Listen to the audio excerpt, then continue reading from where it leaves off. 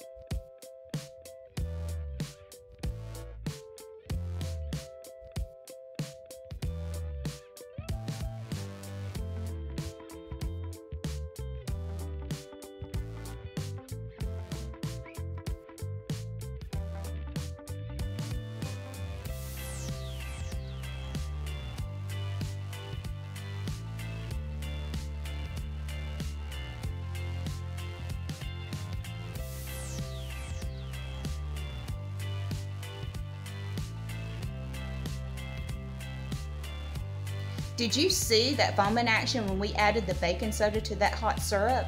When baking soda is heated up, it releases carbon dioxide, which is what created all of those tiny bubbles. As the syrup dried, the bubbles became trapped, and that's what created our honeycomb effect in our candy. I hope you've enjoyed our experiment today, and I hope to see you next time, my friends.